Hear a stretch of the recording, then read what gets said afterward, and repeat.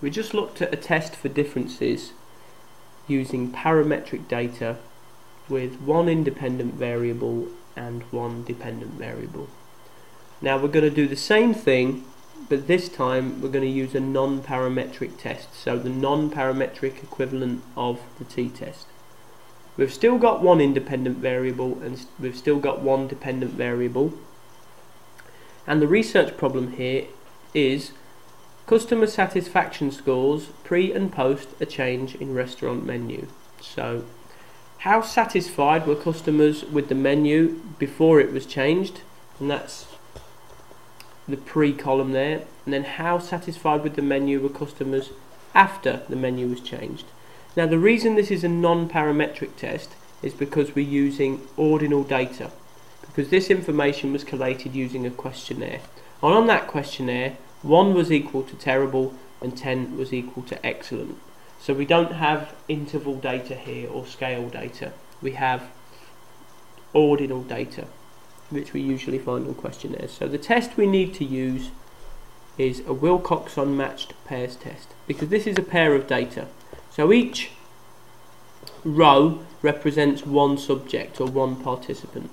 If we had unpaired data, so two different subjects, if you like, in pre and post conditions, we would use a Mann-Whitney U-test.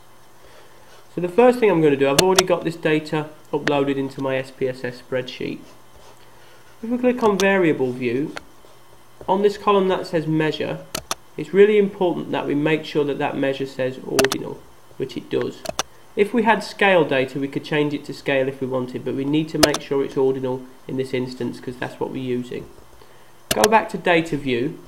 To analyze this data, we just click analyze as usual, but about 2/3 of the way down you'll notice that it says non-parametric tests.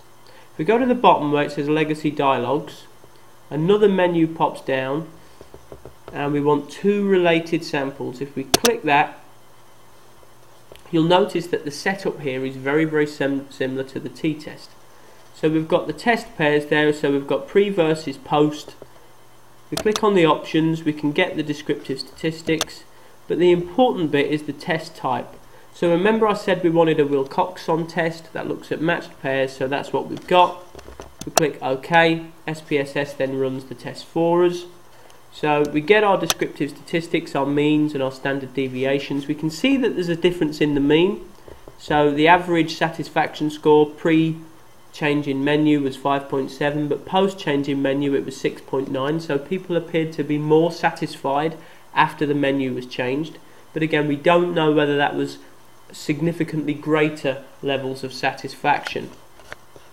So in order to find that out, we go to the very bottom of the output here where it says test statistics, and we look at this row here where it says async.sig brackets two-tailed, and this works on the same principle as all the tests that we've seen before. So we're looking for a value that is less than 0.05. So quite clearly here, this value here is less than 0.05 because it's 0.036. Therefore, people were significantly more satisfied after the menu was changed. And that is a Wilcoxon matched pairs test.